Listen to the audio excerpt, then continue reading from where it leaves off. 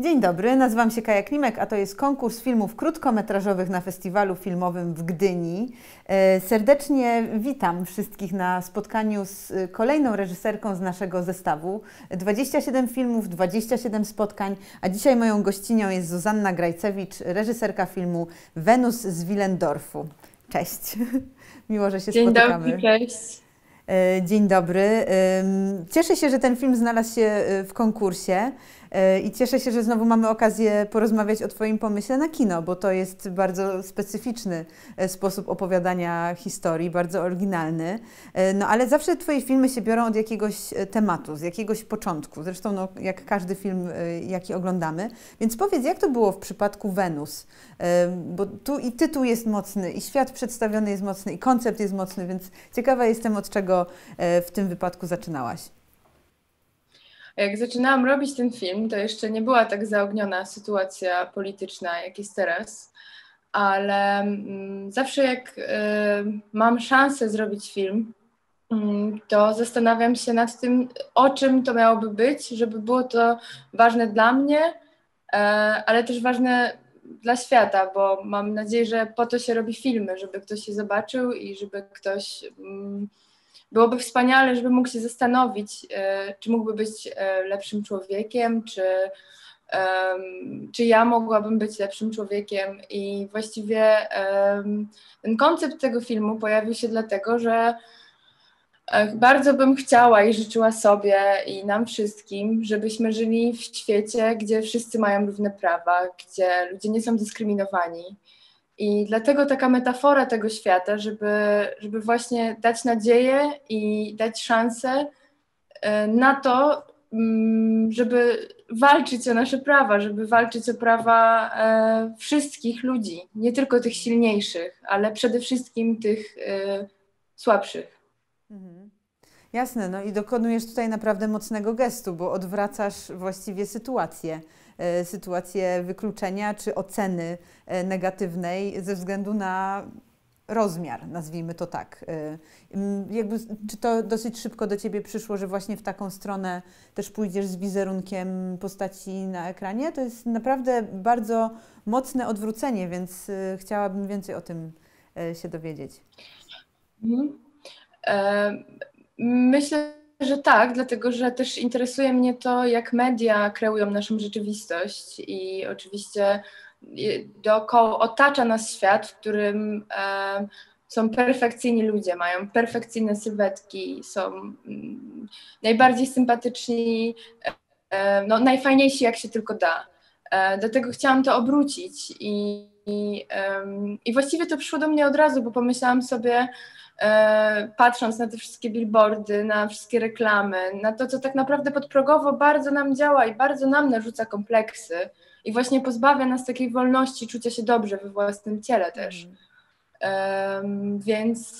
Więc tak, przyszło to do mnie szybko, dlatego że byłam uważna na to, co mnie otacza dookoła, medialnie, wizerunkowo, internetowo. No tak, to faktycznie jak człowiek nagle spojrzy na rzeczywistość wokół siebie trochę z takiej perspektywy, jakby właśnie wylądował na tej planecie, to od razu się pojawiają trochę inne pytania, czyli kwestia pewnego nastawienia. Ale też chciałam Cię zapytać, bo w tej opowieści jednak jest pewien balans między tym, co bardzo poważne, dojmujące i smutne, ale też dużą dozą humoru takiego chociażby sytuacyjnego, więc też jestem ciekawa, co jest dla Ciebie ważne w szukaniu tego takiego momentu, kiedy to wszystko ze sobą działa? Czy Ty testujesz różne rozwiązania, sprawdzasz to z aktorami, czy jak to tutaj na tym poziomie się rozgrywa? W ogóle moim ulubionym gatunkiem filmowym jest tragikomedia, bo wydaje mi się, że to jest taka forma, dzięki której można bardzo dużo, bardzo ważnych rzeczy pokazać w taki sposób, no bo tak naprawdę nasze życie jest śmieszne, jest gorzkie, jest smutne, nie jest tylko strasznie źle, nie jest tylko bardzo fajnie, ono się cały czas gdzieś przeplata, ale muszę tutaj przywołać Ewę Radzewicz, z którą pisałam scenariusz, bo to nie jest nasz pierwszy scenariusz i też mamy, wydaje mi się, bardzo podobne poczucie humoru i zawsze się obawiamy, że tylko nas to śmieszy, jak piszemy scenariusz.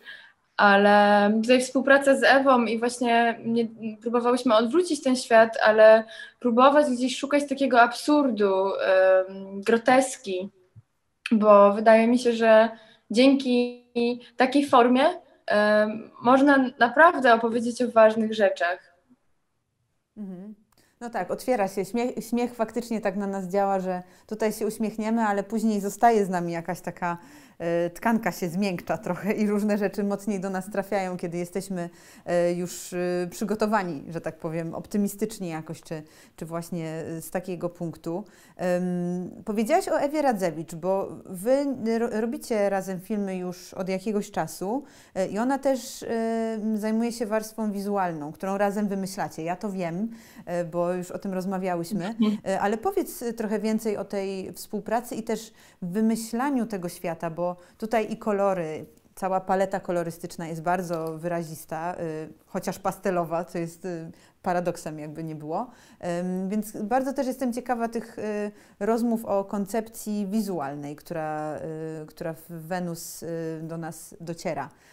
Także to jeszcze było ciekawe dla mnie. No właśnie, to jest super pisać scenariusz z operatorką, dlatego że już podczas tej samej rozmowy na temat historii możemy zastanawiać się, jak to będzie wyglądało. Niektórzy mogą powiedzieć, że to jest pewnie trochę odbierające coś, no bo tak naprawdę ja mogłabym napisać scenariusz, później Ewa by go przeczytała, może by pomyślała o tym inaczej, ale mnie to kręci, że piszemy razem, i coś widzimy. I ja mówię, Ewa, a może to by, co ty myślisz, żeby to wyglądało tak? Ewa, no, ale może by jeszcze zrobić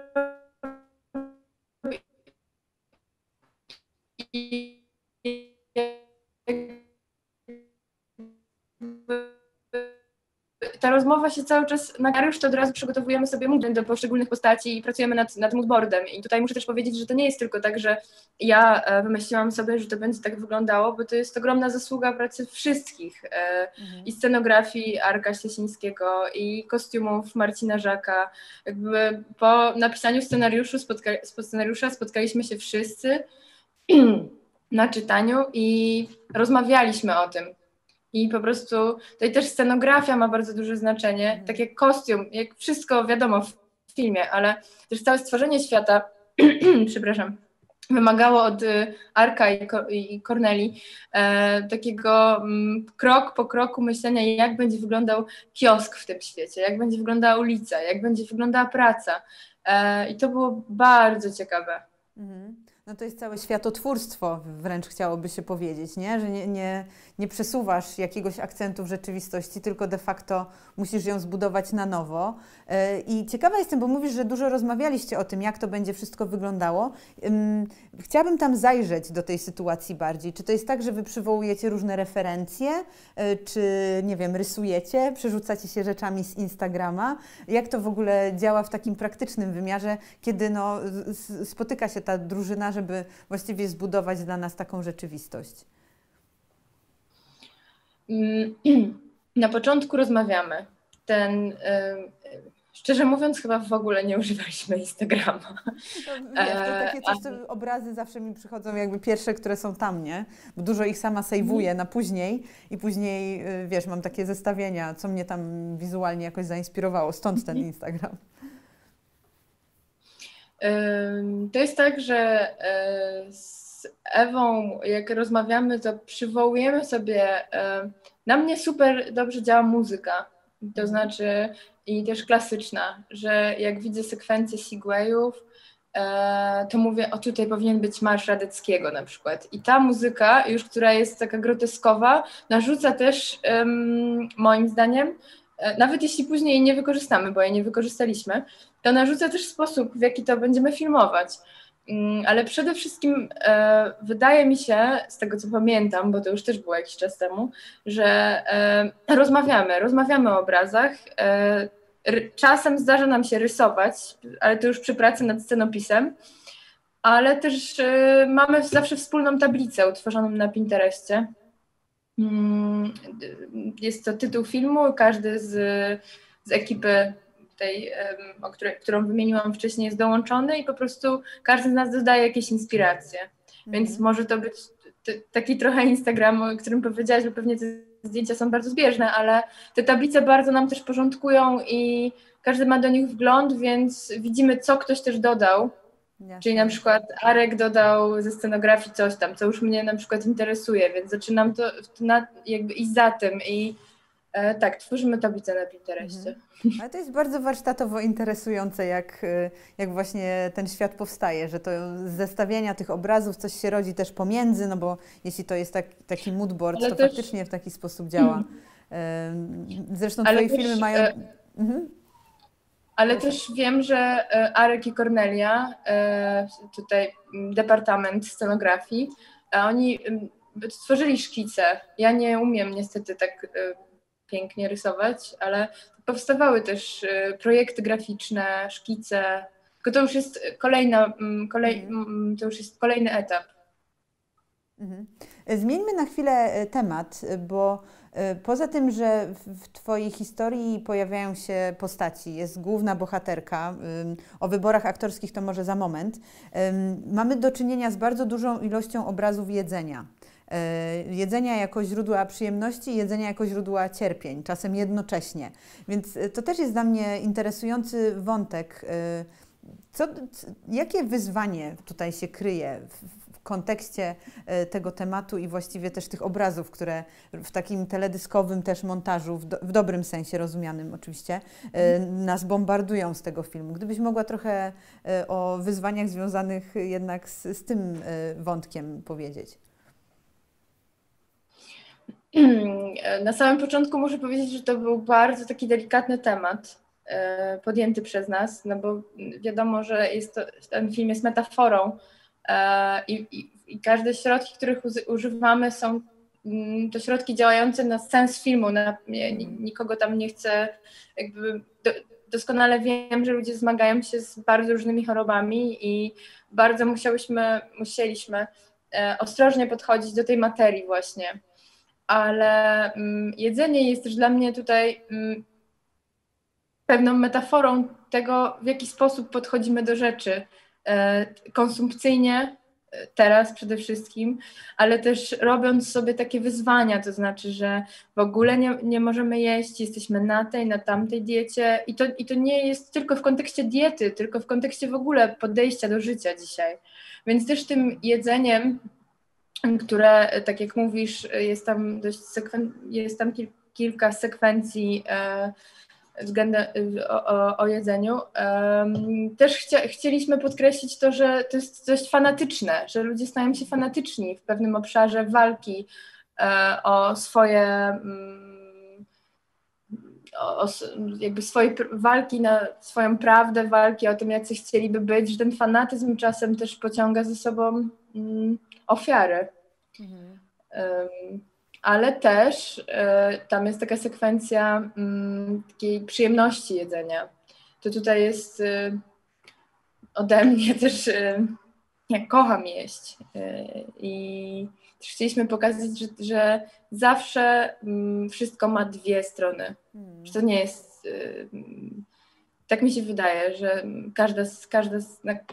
na każdą sprawę możemy spojrzeć tak i tak. No tak, z jedzeniem trochę jak w starym przysłowiu: kocham, nienawidzę, pożądam i się brzydzę. I to by mógł być właściwie trochę tagline, czasem tak sobie myślę, w kontekście twojego filmu.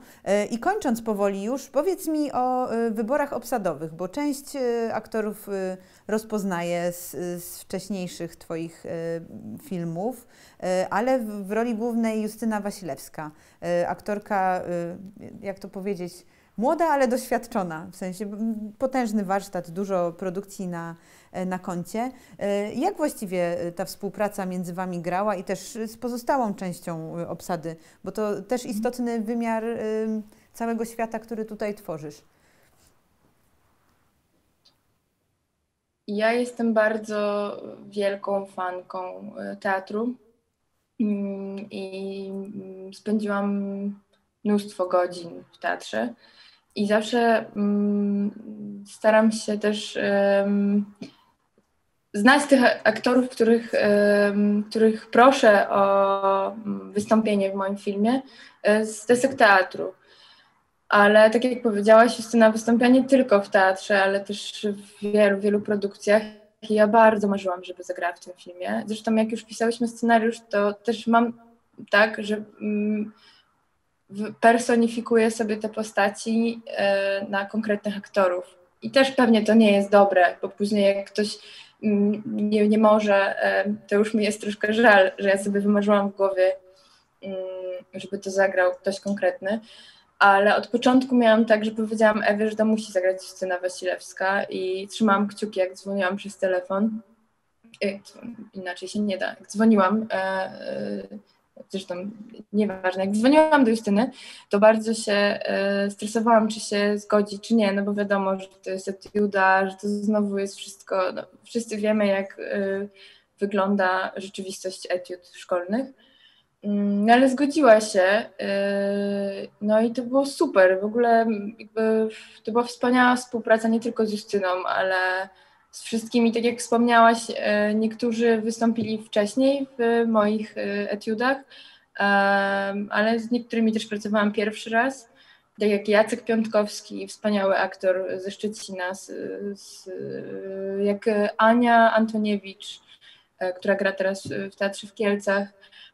Także tak to było.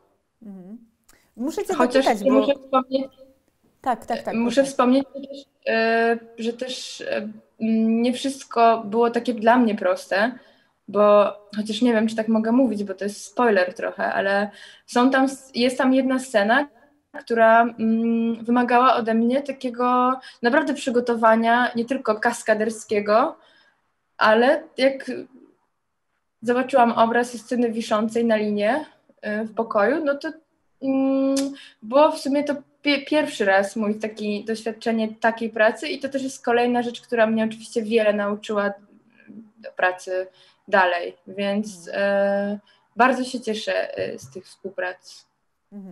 No tak, to jednak plan filmowy to też takie miejsce, gdzie się siebie przekracza, niezależnie od tego, czy się jest aktorem, czy reżyserką właściwie, to duże wyzwanie.